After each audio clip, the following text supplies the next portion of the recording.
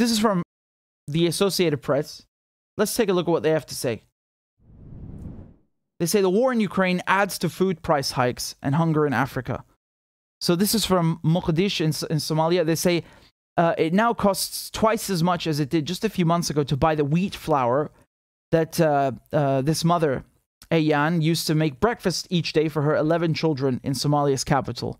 Nearly all the wheat sold in Somalia comes from Ukraine and Russia, which have halted exports through the Black Sea since Moscow waged war on Ukraine.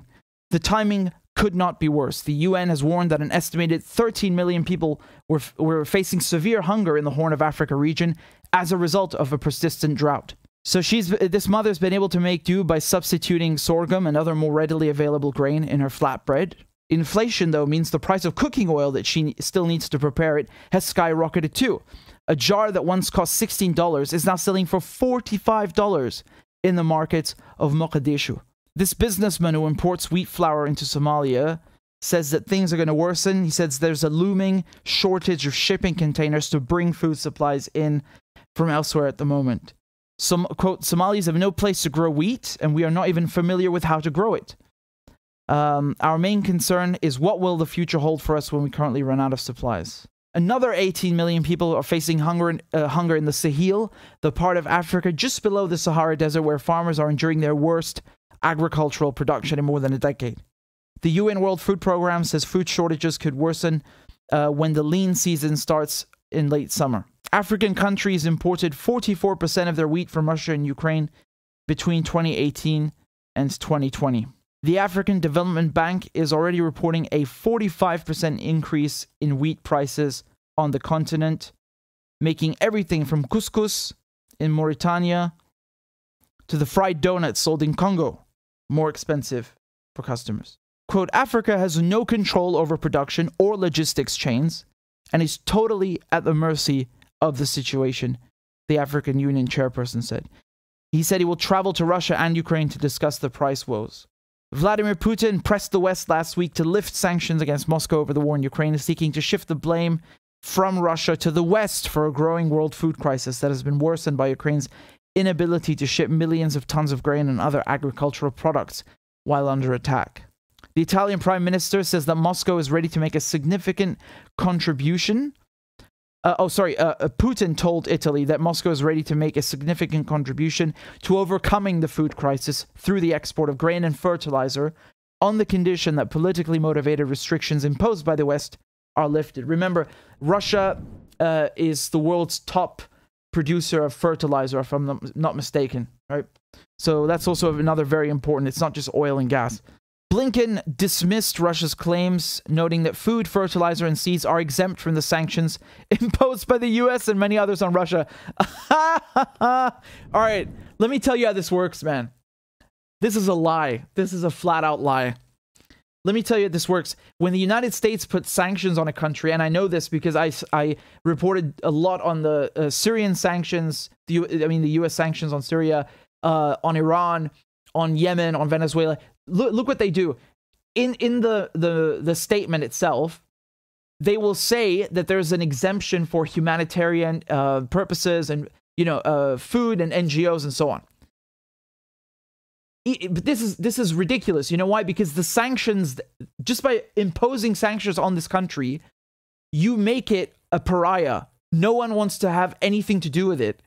So in Yemen, let's take Yemen as an example. When Trump and Pompeo put the Houthis on the terror list, in Yemen, all the food is imported, and it's imported through traders. So that means it's bought commercially. It's not the UN bringing it. It's not the whatever other NGO you want to name. It's not. I don't know. It doesn't matter. It's bought. Okay.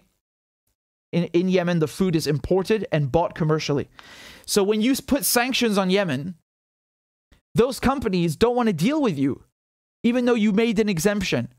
Because, number one, they're not humanitarian organizations. And number two, even the humanitarian organizations that do have an exemption can't convince traders, banks, and other things to actually work with them, because the forms all of the legal work that has to be done to get the exemption is so complicated. No one wants to deal with it. It's just not worth the risk, because if you get slapped, with a fine or even prison time by the Americans, it's not worth it to you, right? So that's how it works. They isolate a country and say, yeah, but look, we made an exemption for the NGOs. Yeah, it's meaningless. It doesn't mean anything. And man, I'm telling you, this is not just me saying that. I interviewed the United Nations Special Rapporteur on Sanctions about Venezuela and Syria, because she went to both countries. And the shit that she told me, man, it's really, really awful. And we talked about precisely about this point. We addressed this point about the exemptions. They're not real. It's a fantasy. It's like, if I can just give you another example. It speaks for itself. It really speaks for itself. I think that's here in the article. They continue to say that Ukraine has accused Russia of looting both grain and farm equipment from territories held by its forces. A Russia-installed official in southern Ukraine has confirmed that grain from last year's harvest there is being sent to buyers in Russia, according to a report Monday by Russia's TASS state news agency. That grain, however, isn't making its way to Africa. In Cameroon, a baker says he's seen his daily clientele drop from 300 customers a day to only 100 since bread prices jumped 40% because of the lack of wheat imports. So he's let 3 of his 7 employees go already, and worries that he will have to shutter his Yaoundé business entirely unless something changes. So he says the price of a 50-kilogram bag of wheat now sells at $60, up from about $30.